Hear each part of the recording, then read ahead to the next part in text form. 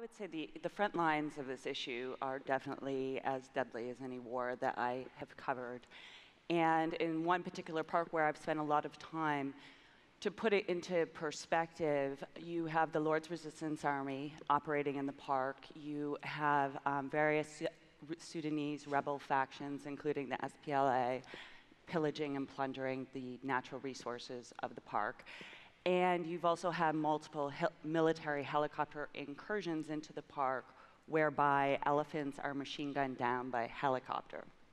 So it is... You have not just animals being killed, you've got poachers being killed, you've got rangers being killed, and you've got militia involved in this as well. Yes, and the rangers who are there put their lives on the line every single day going out to protect the elephants that are there. And you know, I'm not exactly a dinosaur, and when I was born, there were 22,000 elephants in Kahumba National Park and 500 rhinos.